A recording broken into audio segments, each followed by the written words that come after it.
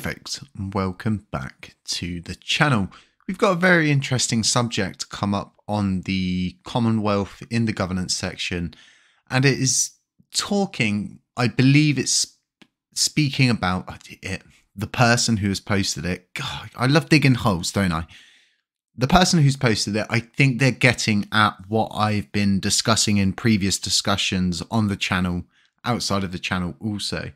Now, myself and Strafe Cole, at the very beginning of sort of meeting each other, we discussed many times about the RCD LCD endpoint problem and everything always going back to one place, right? And it's currently like that at the moment. There's two places realistically, but it's very, very centralized. And if it's going to be like that, it may as well be centralized through governance. Now, what this person's actually getting at, I believe, is the idea of the RCD LCD endpoint infrastructure being integrated across the active set. Now, you're wondering, how can this be done? Well, it's actually quite easy. I think it's more or less a case of spinning up either an extra node or a cluster node, as to which every validator would need to spin that up, and it would need to be specifically for handling RCD, LCD endpoint infrastructure. By doing this, you would solve the problem forever with the RCD, LCD endpoint systems and needing to have these ports of calls. We're a decentralized system, and this person has supposedly spoken with the L1, and apparently this is doable. The reason why I know this is doable is because somebody I know who is one of the most knowledgeable people I've ever met in my whole entire life has said to me it's doable. If he says it's doable, it's 100% doable.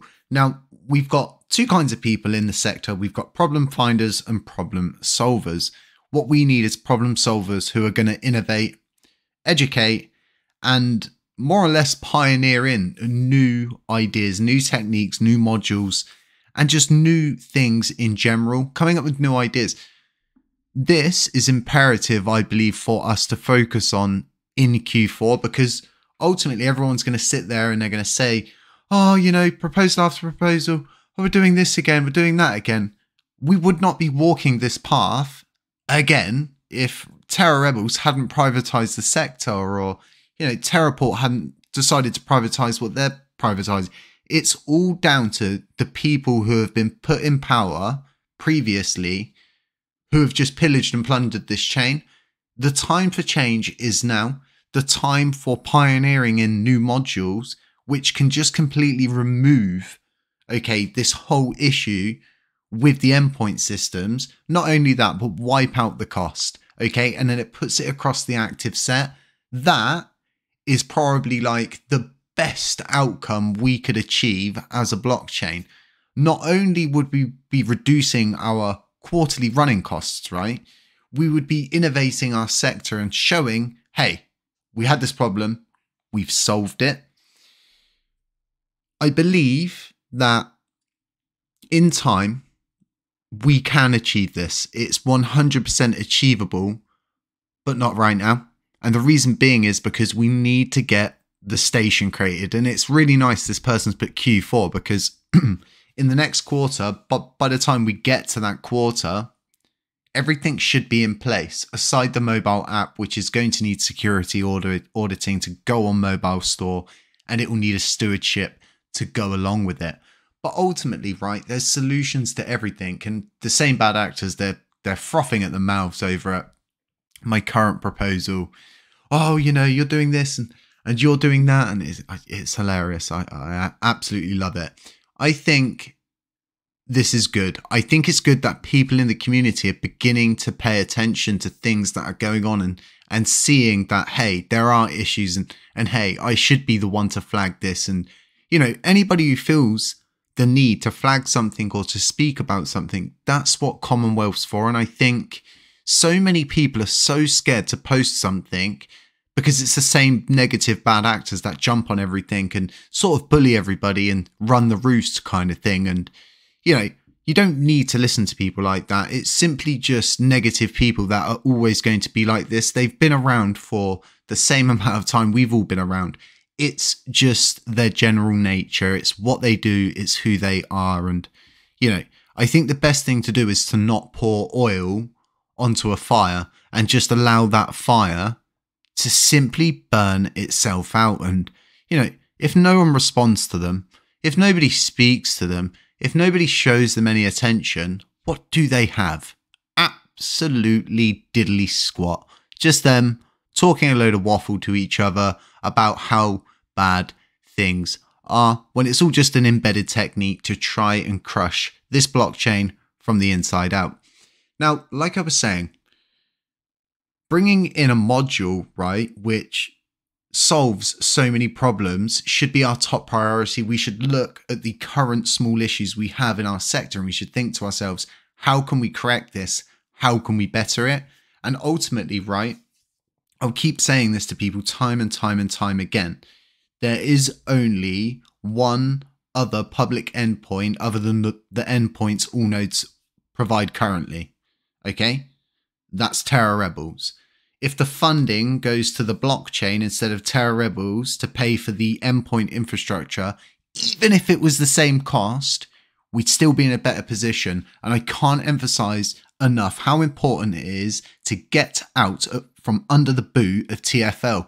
We don't even want to be associated with that blockchain anymore. It's clear we've always been the enemy. I've seen stuff behind the scenes which really was a head turner for me at a certain point through this journey, and it's just like, I can't show people's personal messages, I can't dox people, and I can't do all of these different things, but what I can tell you is what I've seen behind the scenes. I've been around for a while. The likelihood of me being over dramatic is just not something that I do. I'm not trying to do this for views. I'm not trying to do this for fame, glory, money, power. I don't want a position of power. I don't want a paid position. I don't want to take any money out of the Oracle rewards pool or the community pool. I don't want anything. What I want is for this blockchain to prosper, and people putting up things like this is a really, really good sign, like I was saying, that things are changing. Things are going to begin to take a U-turn. And the more aligned we can become, and the more we can backfeed everything in to this governance system, which we're looking at right now, okay, the better. Because then nobody gets to privatize anything. Nobody gets to prosper from anything. No paychecks are greasing anybody's palms.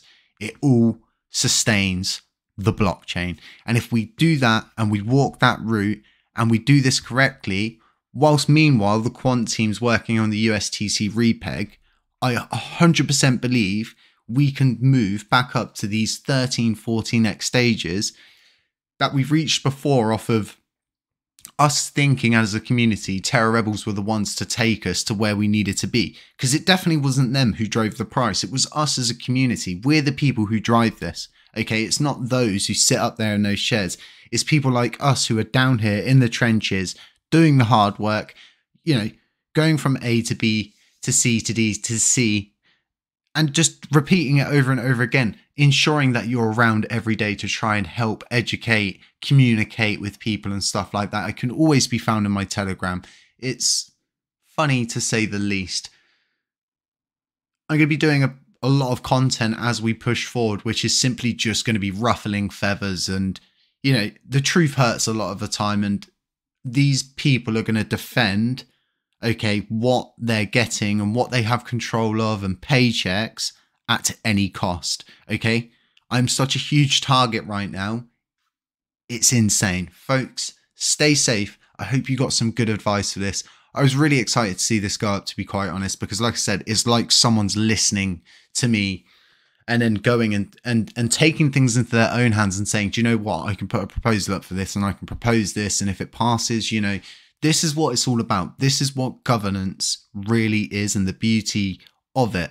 We need to ensure we continue building for this blockchain no matter what. None of this is financial advice. It's all for educational purposes only. Beware of scammers, beware of doppelgangers, beware of anybody pretending to be me, and I'll catch you in the next one.